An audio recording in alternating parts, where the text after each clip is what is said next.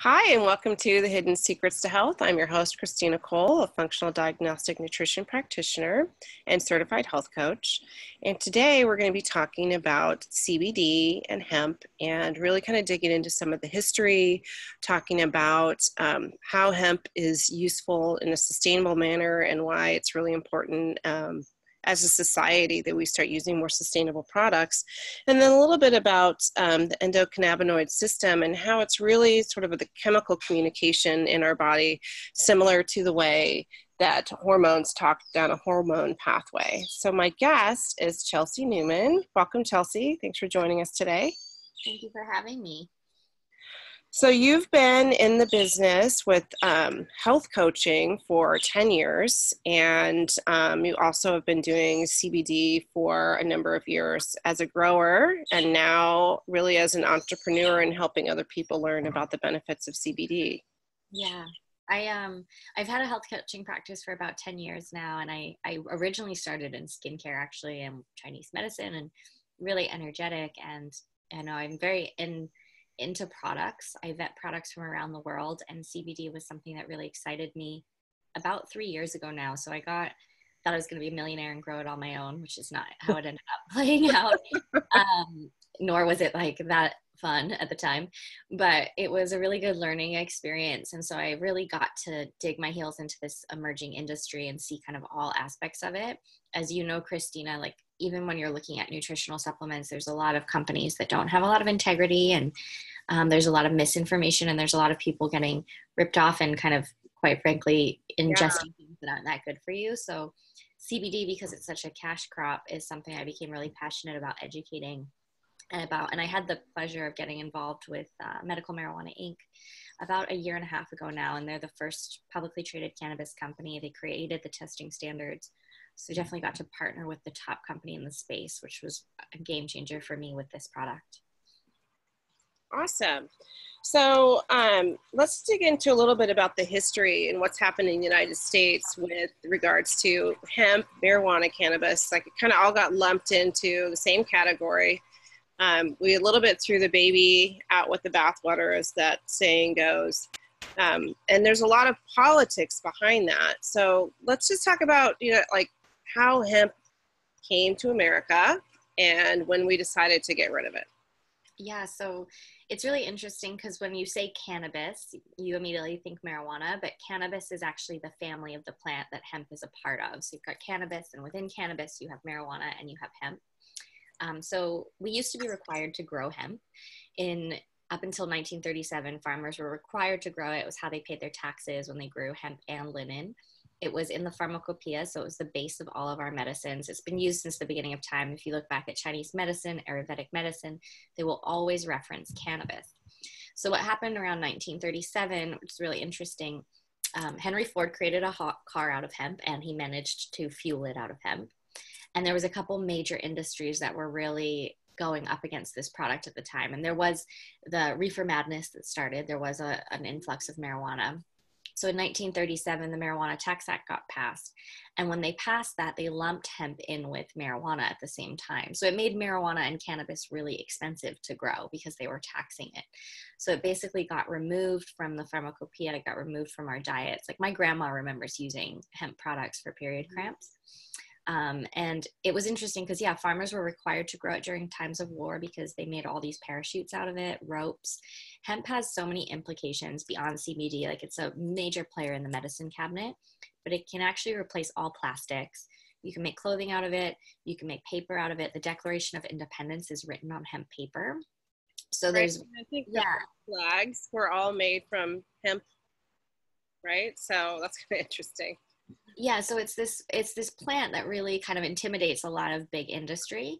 So a lot of people will talk about conspiracy when you get involved in like cannabis laws and marijuana laws and stuff. But when you really look at it, it doesn't seem like so much conspiracy. It just seems like it financially made sense for a lot of these giant industries like cotton, oil, petroleum, plastic to kick this plant out because it grows in 90 days. Like a tree, for example, will take 10 years to grow, but it grows in 90 days.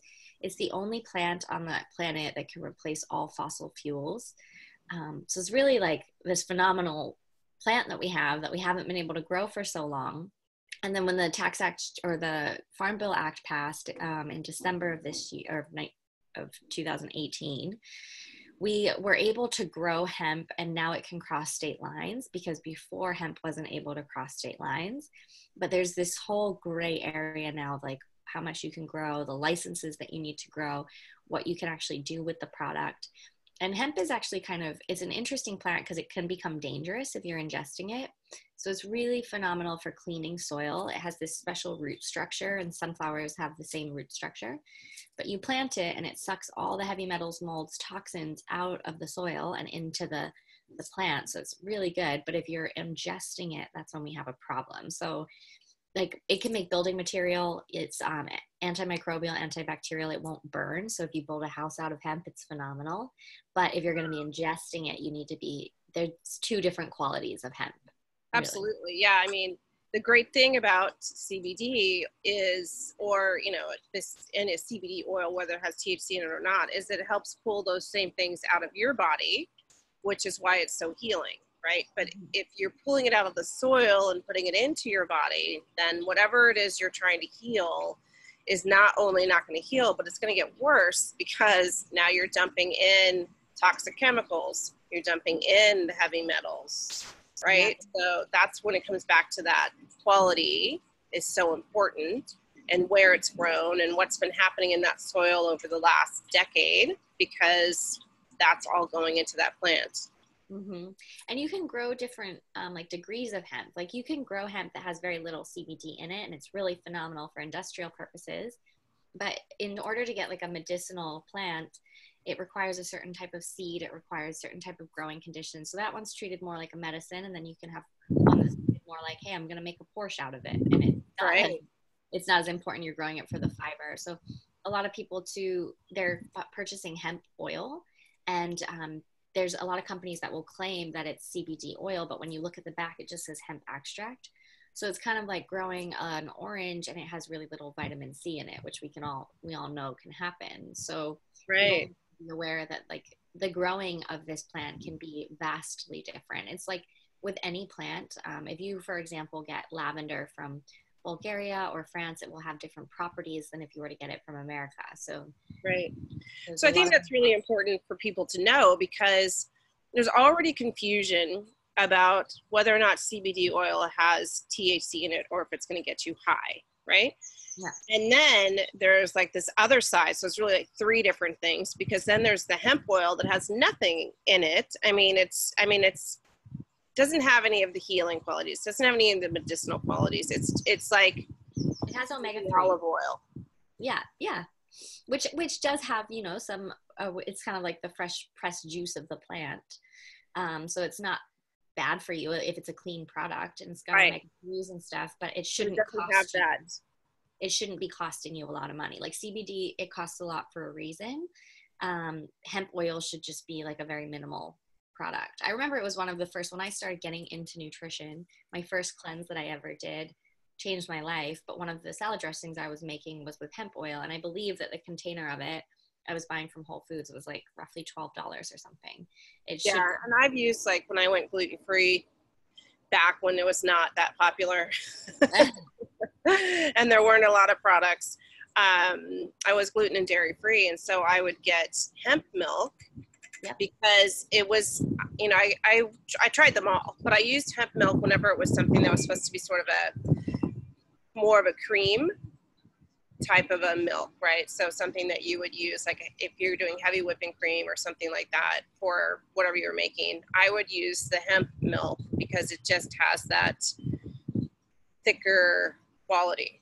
Yeah. And in Ayurvedic medicine, like traditionally the turmeric milks and things, they would use cow's milk, because in India they do use a lot of cow's milk. It's considered sacred, but they also used hemp milk at the same time. Interesting. That makes sense, because that's what I always think of it as, sort of along the lines of coconut milk, really, with that thicker quality. Yeah, and it's got more essential fatty acids. Like almond milk is, almond milk is almond milk, and like rice milk, it's like water. I'm like, what are we doing? Yeah. So bad. Yeah.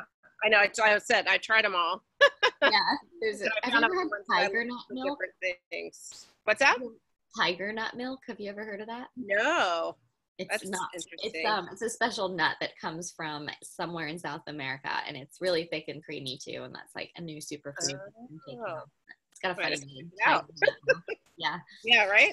Interesting.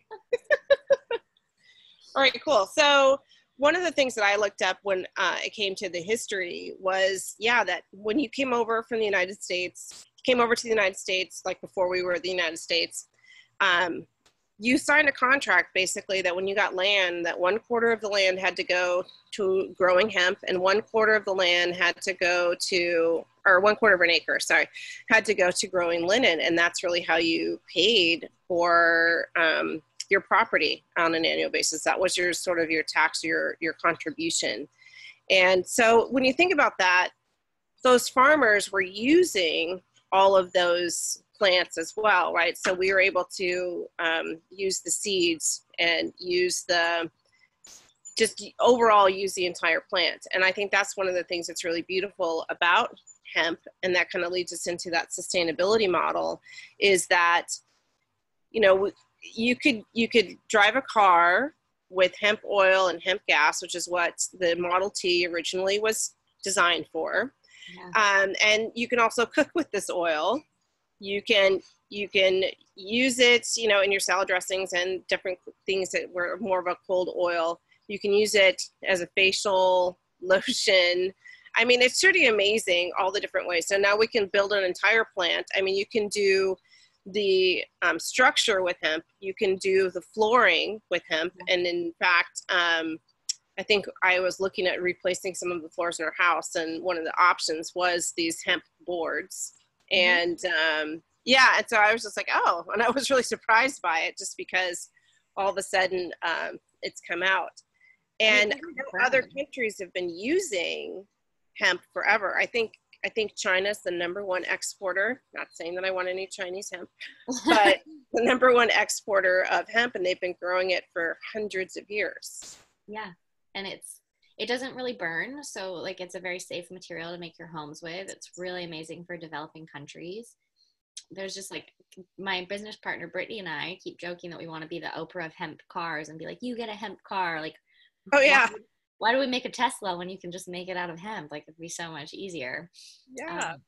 Yeah. It's just, and you know, I always say like every plant is a teacher, but as in every crowd, there are a few loud mouths, and hemp is definitely one of those. And it's no secret, like it's been pushed back, but it's written about in the Bible, it's written about in the Vedas, it's written about in every single sacred text. You know, you have a few plants that are frequently put in these texts, and it's fascinating that this plant has been kicked out and now come back in, and everyone thinks CBD is this new miracle thing. I'm like, no, it's probably the oldest thing that we've been working with. And when you talk about people being required to grow it, another thing in the United States was that animals were eating it. Like animals were eating it all the time, and you are what you eat eats. So essentially, if you're having, we're talking all about grass-fed beef and things like that now, because we know that they're higher in omega-3s. But back in the day, these animals used to be eating hemp, and they would just, it's a weed. They would stumble upon it and they would munch on it. Yeah, I remember I wrote down, I don't know where I wrote it down, that it's like fiber, feed, food, there were like two other things that were like totally commonly used. Clothing was a big one. Yeah. Oh, here it is. It's food, feed, fiber, and fuel. Yeah. 4 F's. The 4 F's. And all the industries are like, fuck. Right. Exactly. Right. Because, and you can see why, if you're a big business, if you're going to control the world, you don't want this plant involved, because if you have everyone tied to petroleum, if you have everyone tied to pharmaceuticals, then you can grow hemp in your backyard, and and it's like, and if we had continued to grow hemp in this country, then pretty much everyone would know how to use it and how to process it, right? And it wouldn't be, it's like you probably would just grow some, and like you go down to your local hemp processor and turn in your hemp and whatever. And it makes like really, really soft clothing, which I'm really impressed with. And it's kind of like, the other thing is that, cotton, which is what we decided to glamorize, and it sucks in like all of your bacteria, and it just sort of hangs out there. Whereas hemp is antimicrobial, antibacterial, so it sort of wicks it away from your body. So, if you're, again, so if you're having a situation where there's like some type of an outbreak or there's a war and you need to like stem a bleeding or something, you're going to want to grab something that's hemp that's going to wick away some of that bacteria and stuff versus, using a cotton pad, which is what we use, that holds it in. Yeah. So it's really, some of that stuff's fascinating to me, that we just made sort of the choices that we made, or who made the choices for us, because it could be so much more sustainable. Yeah. I've always found it, cotton is one of the most heavily sprayed pesticide sprayed substances that we have in the world. And they also, there's so many microplastics going into our clothing now, which are going into the ocean. And it's really like a very sad state of food. But I saw a commercial, it was not so long ago, I haven't seen it recently. There was a commercial running for just cotton, and there was also a commercial running for just dairy. And I was like, this isn't brand associated, like what industry is pushing for this? And ultimately, these cotton industries, these dairy industries push for it, and it would be such a shame for us to, like, we need a hemp industry to be pushing for that and like bringing the plant back to where it was. And that's why I was really excited to partner with Canaway and Medical Marijuana Inc., because there are a lot of companies doing CBD out there. I'll tell you, there's a lot of companies not doing it well, and there's a lot of companies that have no ethics around it. But the really big picture is that this is a full spectrum plant that can do full spectrum things. So we have the gold standard of CBD, but we're looking at cannabis as the whole. Like, what can this family of plants actually do? What a shame would it be if we had literally just made citrus illegal? Like, everyone was dying of scurvy and all they really needed was vitamin C. And if we'd done the same thing to citrus, we would have a huge industry missing. So it's kind of like that. Yeah. And I think it's so important that we're in a time where, we have so much decay, for lack of a better word, around. And we have like these fire seasons, right? So for the people in Northern California who lost their homes in these fires up in Paradise and in Redding and all this stuff, like bringing in a hemp manufacturer to refurbish homes in those areas, that seems like a no-brainer, right? I mean, I don't know how it would withstand like a California wildfire, your home, but I think it would do better than wood. Well, it certainly would do better than what happened, right? Yeah. I mean, it just like tore through, and I'm like, those are pretty exceptionally hot fires because of that. But if every time it was jumping homes, it was coming into contact with something that doesn't readily burn, it would just slow it down tremendously. And that's part of the problem, is that it just was jumping from house to house to house. And, they had like fire tornadoes, which I've never even heard of before. No. I'm like, wow, I don't even know what you do with that. The world is getting I keep joking it's getting apocalyptic, but I shouldn't joke. I know, it is. No. When you look at California sometimes, though, you think, I'm like, oh God.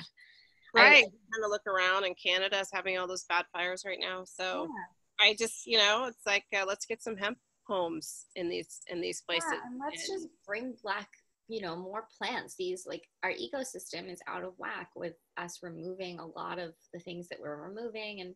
And this is just one plant that really, it's so miraculous. Like, why are we not growing it? And you can't even get high off of hemp. Like, number one, no one's if you had a forest of that growing up in Northern California and it burned, it's not going to get the whole community high.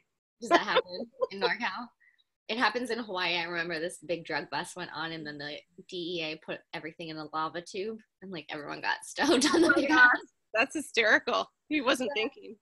No. Or they were. I don't know. I guess they were. The cops were, or the DEA was flying over, and one of the guys is like, "I feel really funny," and they realized they were all stoned, and they're like.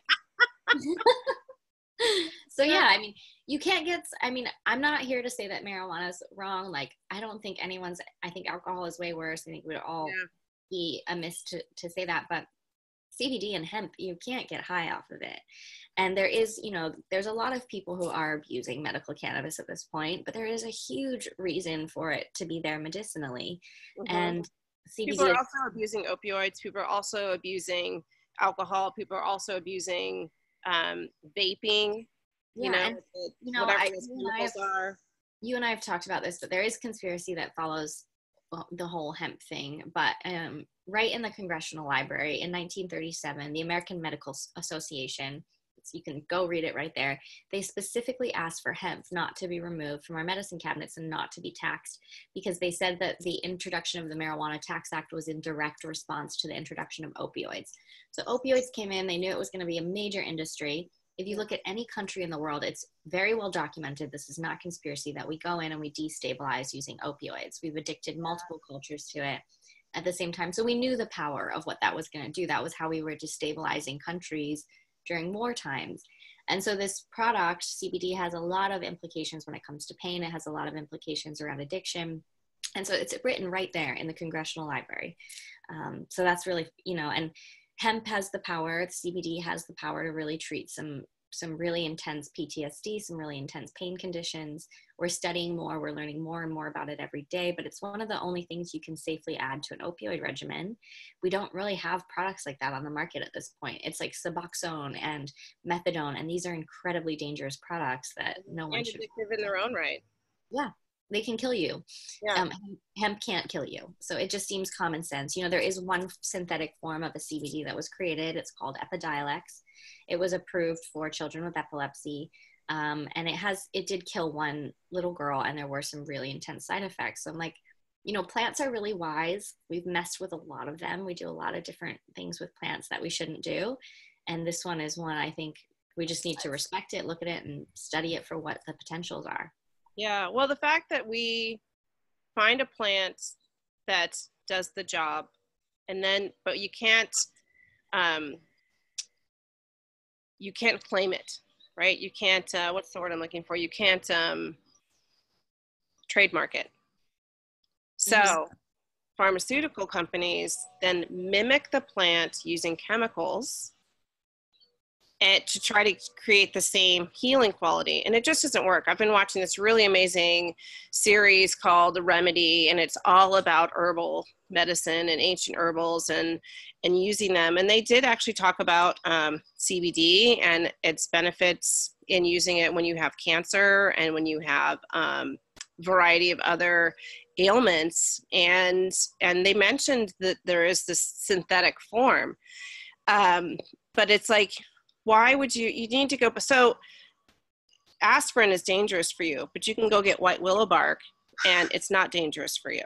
So every time we try to copy a plant and turn it into a pharmaceutical so that we can be trademarked, so that we can charge money, and then we illegalize the nature's version of it, it's really upside down. Yeah, it's really, really and dangerous. Yeah. This is how we're harming people. This is why we have a chronic health problem around the world, is because we're not getting back to nature. We're not using the gifts that we're given. We're trying to replicate them and make money off of them. And that's something, that's happening with CBD too. And so finding a really good, reputable company that is coming from the right place, whose focus is really on helping people and helping society, right? So it's not just helping people health-wise, but it's helping us as a society get back to where we need to be. And I think that's a really important point, and something that we need to take into consideration as a society as well, is putting our money, we vote with our money. So putting our money where it counts. I think that's really important. I completely agree. And, we have a team of CBD educators now, we call them, or hemp educators. And really there's just so much misinformation. So if you're an advocate of hemp, you're just letting people know, like, hey, cannabis is not what you thought it was. It's not this terrible, scary thing. And it's just, giving a little love to this plant medicine as well, being a little hemp shaman. I like that. So one of the last things I really wanted to touch on is the endocannabinoid system. And I think that it's newly discovered, not new in the body, it's been there forever, but it's really only come to light probably in the last 3 years. And it's something that I've been trying to explain to people on how that messaging system works, right? So when you think about your hormone pathways, it's sort of like you could, if you envision the body and you kind of see like this electrical circuit, that runs through the body.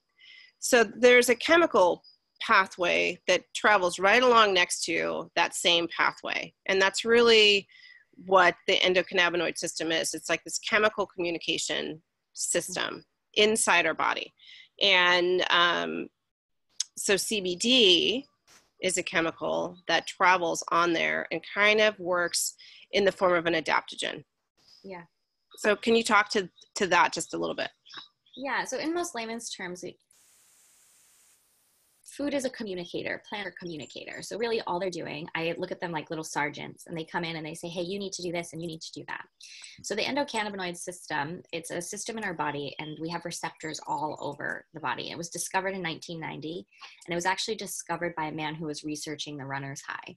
So the runner's high, you create this, this compound called anandamide, and anandamide is what's considered an endogenous cannabinoid. So it's a chemical compound that we produce in our bodies naturally. And ananda comes from the Sanskrit word bliss. So this is like your bliss molecule. If you guys have ever experienced the runner's high, this is, you know, what's being created. So he was studying this, and he found the endocannabinoid system, and he realized this is the body's largest self-regulatory system. So it governs your sleep, your hormones. It's basically like the master computer of not your brain, but of your body, where your brain is it's getting told how to like come back into balance. So we have a few plants in the world that we call adaptogens. And so what that means is they go in, and instead of being like sergeants, they're fixers. So they go in and they say, "Ooh, this platoon is out of balance, and this is how it's going to get back into balance." So it's a very wise, very gentle teacher to your body. So hemp is one of those. You have things like ashwagandha as well. So it goes in, and what it does for everyone's body is going to be really different. So when you're talking about regulating hunger, for example, sometimes you have over hunger or you have under hunger. CBD is one of those molecules that'll go in and it'll address either one of those, and it'll nudge your body to come back into balance naturally. So it's not ailment specific in that you put CBD in and it cause and effect. It's that it's feeding these empty buckets of your body, which really we think at this point is allowing the electrical system to communicate better. And it's allowing your body to come back into balance naturally. So adaptogens have they're a wonderful thing to be taking, because they're really just protecting you from what's going on, and it's just you coming back into balance. So the endogenous cannabinoid system, something, it's helping to remove that as well, correct? Sorry, what? Let's say you have an overfull bucket. Yeah. Well, you're not going to have an overfull bucket of cannabinoids at this point, because we haven't had. No, I just mean like as it goes through your system. Exactly. When it comes into contact with things that you have your empty buckets, and then you're going to have your overfull, right? Yeah, your cortisol, your stress hormone. Right. When you start having insulin resistance, I was reading a study about how it really helps with getting that resistance under control, so that you can process sugars that come into your body appropriately. Yeah. That's something that I struggle with. And also, if like, let's say you have estrogen dominance, it helps export some of the extra estrogen out of the body. Yeah. And the way that I like to envision this is, so with insulin resistance, it's something I struggled with too. It's what got me into, my health journey. I had polycystic ovarian which they tell you can't be fixed. It's totally not true. It's like, you can totally work with it with diet and different things. But the way I describe CBD and these adaptogens is, you've got this cell, and for example, with insulin resistance, your glucose isn't really going into it properly. It's just like a nightclub that's full already, and the bouncers are like, hey, I'm not letting anyone in. Right. And so CBD just goes in, and it creates it just rewires the things, and everything calms down, and it's like, oh, cool, I can use that glucose properly, or I can stop producing too much insulin. And it's going to do some really cool things for the body, whatever it is that you need. And Christina and I, we were talking right before this, and you were saying you were feeling a little bit sleepy in the morning after taking your CBD, but you think it's what your body needs. So 10% of people they'll say like drowsy is how the companies have to address it. But really, when I look at those people, I'm like, you're just so sleep deprived that this is slowing your cortisol levels down, and it's allowing you to actually catch up. Yeah. So yeah, it'll nudge you back into balance, and what it does for everyone's going to be really different. Yeah, it's a really amazing plant, and I really appreciate you coming on the show today and talking about it, because I feel like there is a lot of misinformation. It's also plain. There's a lot of misinformation. There's a lot of not really good understanding. I know for me in the past, like week or 2 weeks, I've probably gotten an email a day talking about hemp or CBD in some fashion. Like Thrive Market sent out some information. Full Script just sent out an email talking about it. It was talked about in my functional medicine school. It's talked about on this Remedy show that I've been watching that really talks about herbals. So, it's more and more information is coming out, but I also think it's really overwhelming. And just being able to listen to people who have been studying what it does and how it works is such a gift. And it makes it so much easier for most people who they just want to turn on a podcast and listen to something and get some education or get some humor or hear a story. And that's such a great, that's the old way of learning, right? Is through storytelling. So I appreciate you coming on and sharing your story. Yeah. And yeah, the last thing I'd love to leave listeners with is just, like you said, everyone's talking about it, and just be careful. Like, do not go buy this stuff from your gas station. Honestly, don't even buy it at your health food store. Like, there's a lot of things that I wouldn't buy at health food stores at this point. Totally. Be very careful. There's 13 companies in the world that got the hemp certification. Look for those. The company we work with, specifically Canaway, which we can link to, has a soil to sale promise. So you can scan a QR code, you can see who planted it, you can see every step of the way how much CBD is actually present, no heavy metals, molds, toxins. And even if you look at these companies, sometimes they're saying, oh, we third-party triple lab test. And then when you look at their triple lab test, it'll say, no molds, visually checked. I'm like, you're not going to visually see a mold. Right. So Yeah. you have to do your due diligence with this product at this time. It's not something that's safe to just be taking from anywhere. It's honestly not even safe for you to be taking it if you're relying on it medicinally from someone who's grown it that you know personally, because you don't know how many milligrams are in it. So it's a product that's going to develop dramatically. The one we work with is written on the PDR, and in 11 countries it's written as a prescription and reimbursed by insurance. And there's no other CBD that's doing that right now. But yeah, just don't go buying it from any old place. You'll likely be wasting money, number one. And number two, you'll probably be putting something really harmful into your body when you're trying to do good. Right. And for those of you that are self-medicating with gummies, which are awesome, that is not at all the same thing as taking a CBD oil. No. So that is just self-medicating like you would with a glass of wine, and I'm all for it. Yeah.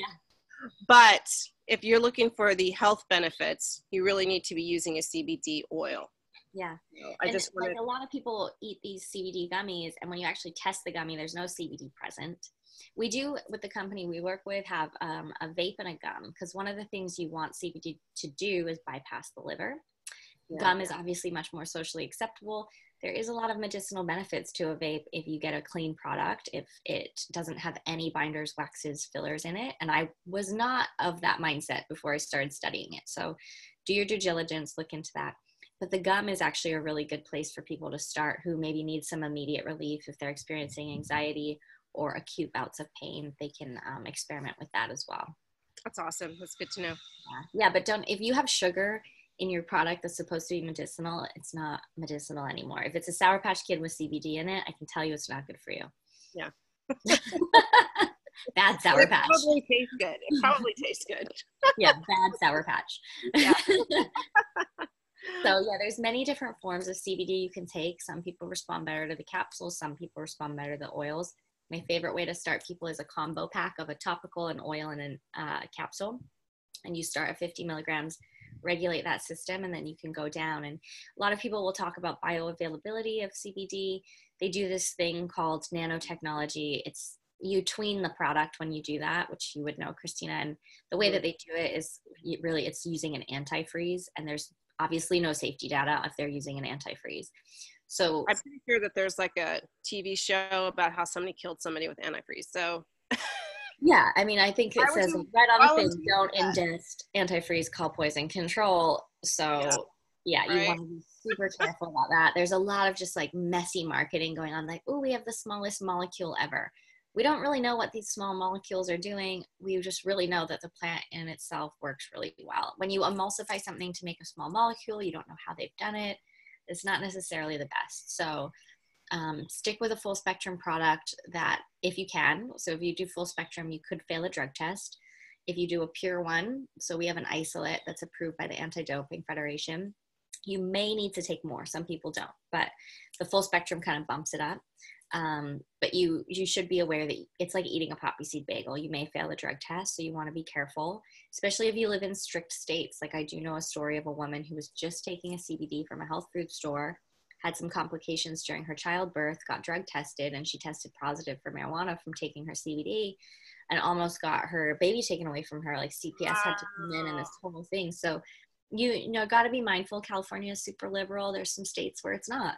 Like Utah's a zero tolerance state. So if you test positive for any kind of marijuana, even if you were just taking a CBD, even though it is federally legal, you have to be cautious and be educated. State laws overlap the federal laws, so.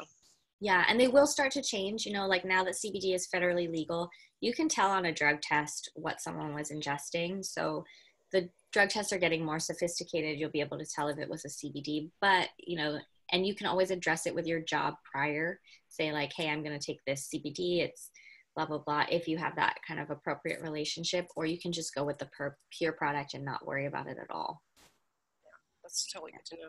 All right. Yeah. All Thanks right. so much. You're welcome. And if anyone wants more information, they can visit my site withchelsea.com and email me. And that's CHELSEA. And if you guys email me and have more questions, just mention that you heard about it on Christina's podcast, and we'll make sure that we pair you with the right product. Awesome. Thanks for watching or listening to The Hidden Secrets to Health. Take care. Thank you.